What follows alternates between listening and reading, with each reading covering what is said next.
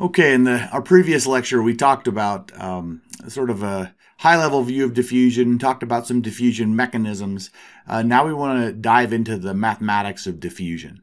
But before we do that, I need to define a few terms for you. So let me give you just about 4 different definitions before we kind of launch into the development of the first fundamental equation of diffusion.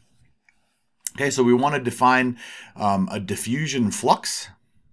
Okay, and we usually denote that with the variable J. Okay, and all it is the number of atoms or mass per unit area, and that's going to be per unit time. So number of atoms or mass per unit area per unit time that are crossing a boundary or diffusing across the boundary. Okay, so in 1D, right, that looks like, call it J, is equal to 1 over A, that's per unit area, right? dN dt, right? Or we could write that in sort of a difference form as delta N over delta T, right? Let's call that equation 1. Next, I want to define concentration, which hopefully is pretty familiar to you. Usually we denote that with the variable C, right? And it's just the number of atoms or mass per unit volume. So we would say that the concentration is equal to N over V, right? Let's call that equation 2. A term that we're going to encounter very soon is something called the concentration gradient. In 1D, it's just del C del X, or if we're not changed, if there's no time dependence, dC dx. Okay. And then finally, I'll denote the concentration profile. And it's just how the concentration varies with space, right? So it's plotting the concentration versus spatial location. Okay. So the concentration profile of a material is just concentration plotted versus. So now I want to pose a question. Okay. So we have these terms. I want to know how are the flux and the concentration related, or are they related? Okay. So how are flux and concentration related? Okay. So that's what the equation that we're gonna develop is gonna tell us. Let me draw you a picture. So let's go ahead and consider the following scenario. Okay, we're gonna assume that we have some cylinder of material. Okay, there's my cylinder. You have to use your imagination to imagine it looks better than that. And let's go ahead and say this has some cross-sectional area A. We'll define a line right down the center of the cylinder as our coordinate X. So this is 1D. Within this cylinder, there is a concentration profile given by N as a function of X. Okay. Now let's consider a boundary here. Okay, so there's our boundary. I'm kind of draw a dashed line on the backside. We're interested in how atoms diffuse across this boundary defined by this red. Okay. So let me draw a few more constructs on this cylinder. Okay, let's suppose that there's a volume here on this side and another equivalent. I'm not going to draw the back side of these volumes, okay? Just because it'll get cluttered. Okay, so let's say that this is delta X and this is the same distance, delta X. So within the volume from this boundary with the black line to the red is some volume A times delta X and the same volume A times delta X on the other side of the boundary. Okay? And we'll call this location right in between this boundary here and the boundary of interest. We're going to call that point, we'll call it X. And then this point on the halfway in between the other side, we'll call that X plus delta X. Okay, this is just kind of setting up the problem. So where red is the boundary of interest. Okay? Okay, here's the fundamental principle that we're going to apply that governs all of diffusion. Okay? Diffusion arises from what's called a random walk process. And what's happening there is that atoms are going to be hopping to various lattice or interstitial sites depending on the mechanism, but they're doing it with randomness, right? So they're just, if they can move one direction or they can move the other direction with equal probability, okay? So it arises from a random walk process of atoms hopping to various lattice or interstitial sites, okay? So how do we figure out? What we want to ask is, given some concentration profile or some number of atoms profile n, what can we say about the flux of atoms across that boundary? That's the question we're asking, so don't lose sight of that. Okay, so here's what we're going to do. We're going to discretize time into steps of delta t, and we're going to suppose that at every time step, all the atoms in this cylinder either move left or they move right, all with equal probability. Okay, so we discretize the time into steps of delta t, and suppose that at every time step, atoms jump either left. Okay, if they move left, that means they're going to move a negative delta x, or right, which means they'll move a positive delta x with equal probability. So let's think about this. In our area here, what that means is we care about what's going to happen to the atoms in this volume defined on the left of the boundary and the volume defined on the right of the boundary. Okay, so here we go. How about the number of atoms crossing the boundary in the positive x direction? Well, we can say that we'll call that delta n plus. So that's how many atoms are going to move in this direction along the x-axis. So how many atoms from this volume defined by a times delta x on the left side of this boundary, how many jump across it? Well, it's got to be half of that number, right? So it'll be equal to 1/2 times n of x, right? Call that equation 3. Okay, now how about the number of atoms that are going to cross the other direction, right? Number of atoms crossing the boundary in the negative x direction. So that must be they're moving this way, which means that we care about how many are moving from this volume on the right-hand side now to the left with equal probability. That means we have a 1 in 2 chance of any atom moving that way. So we would say that we have delta n minus is equal to 1/2 times whatever the number in that volume is, which is x plus delta x. Let's call that equation 4.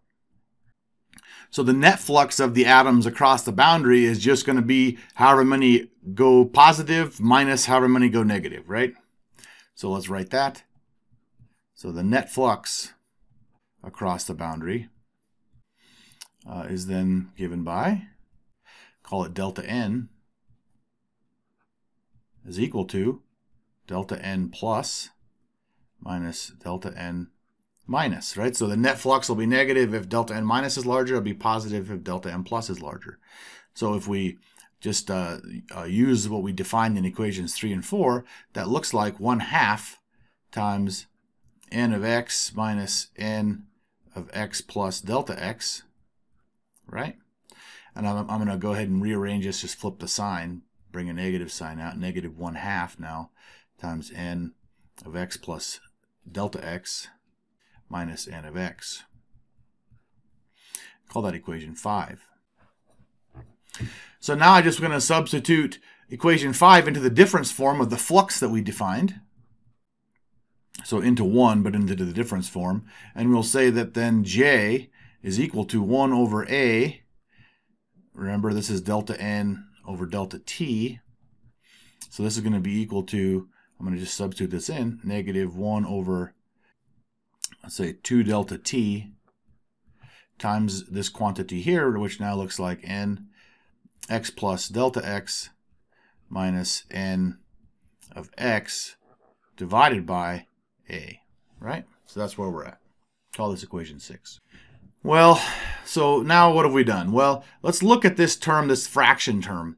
I have a number of atoms divided by the area. If I could somehow get a number of atoms divided by the volume, I have a concentration now, right? So what if I divide by delta x here and multiply by delta x up here? This will give me that volume I need, okay? So I just will say, let's go ahead and observe that by dividing the fraction by delta x, we convert it to a concentration difference. Okay, so if I do that, I end up saying that J equals negative. Now I'm gonna divide by delta x and multiply by delta x to keep everything constant. So this will be negative delta x over 2 delta t. Now I have this quantity n x plus delta x minus n of x over a delta x, right? And this quantity here is a volume, right? And so we can write this as negative delta x over 2 delta t. Now I have this concentration difference. Call it the concentration at x plus delta x minus the concentration at x. Call this equation 7. Okay, so what I want to try to get to the point is that I'm looking at equation 7, and this term here that's in my square brackets looks like I could almost make a derivative out of it if I were to divide by delta x, right? And take the limit as delta x goes to 0. We're not going to say it truly goes to 0, but as it gets small, it becomes a derivative, right? So let's do the same thing again. Let's multiply this by delta x and divide this by delta x, and then we'll convert this to a derivative, okay? So let's say we want to write the flux in terms of the concentration gradient. So we're going to go ahead and divide that difference by delta x. So we end up with J is equal to, now this has negative, I have to multiply this term by delta x first, right? So I can divide the other one by delta x. 2 delta t. Now I have this quantity c x plus delta x minus c of x divided by delta x, right? And so I'm going to go ahead and say for small delta x, which it will be, for small delta x, this becomes negative delta x squared over 2 delta t, and now this becomes partial c with respect to x, right? This is the derivative term. Let's call this equation 8. So what is this saying? This says that the flux, how many atoms transport across that boundary in the net is going to be a function directly proportional to the gradient in the concentration. Okay? So let's think about a little further. What can we say about this in a solid? Well, you know something about mechanisms now, right? So in a solid, you know that delta x, how far an atom jumps in any given time, is going to be governed by either the lattice constant or the spacing of the interstitial sites, right? So let's just say that delta x is fixed by the lattice and the atomic arrangement. And how about delta t? What is delta t? Delta t corresponds to roughly the time between jumps. On average, this is going to be fixed by the temperature.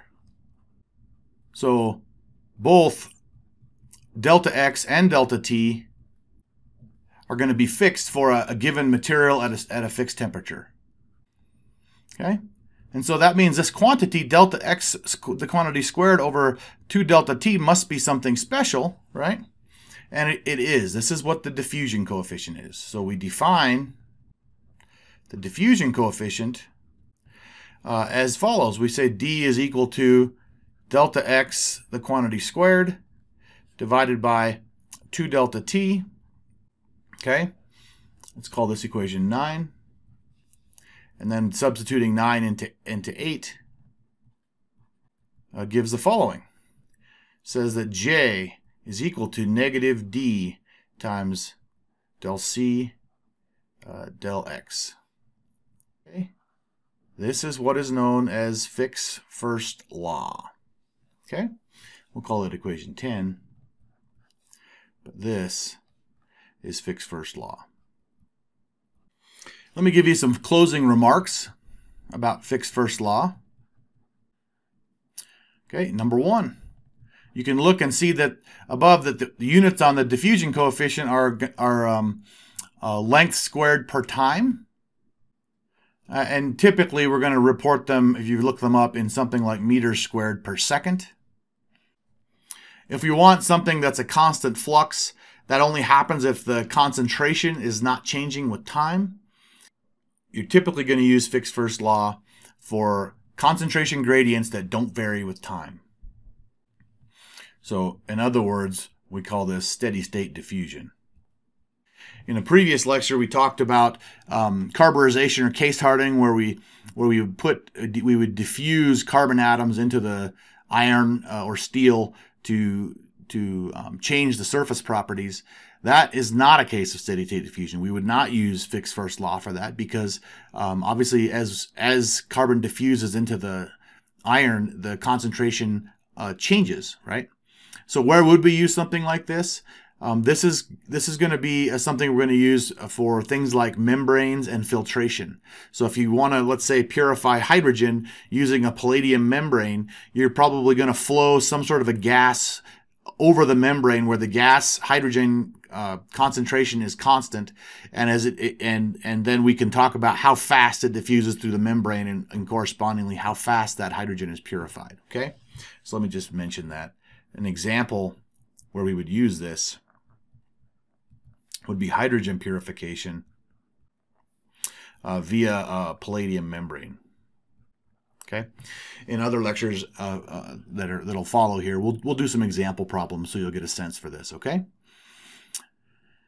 The final thing I wanted to say is that even though we just showed the diffusion process and the equations of diffusion occurs via random processes, looking at equation 10, you can see why we often still talk about the concentration gradient as the driving force for diffusion, right? Even though it's a random process, we say the concentration gradient is the driving force, okay? So although diffusion is a random process, the concentration gradient is often said to be the driving force. Okay? So that's Fick's first law. As you might expect, there's a second law coming up, and we'll talk about that in the next lecture.